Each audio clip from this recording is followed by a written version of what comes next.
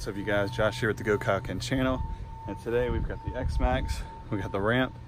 It's normally a 45-degree ramp, but I've added the smaller ramp underneath of it, so you get a little more height.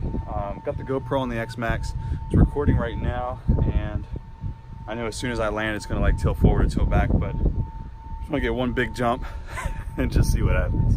So, hope you enjoy the video.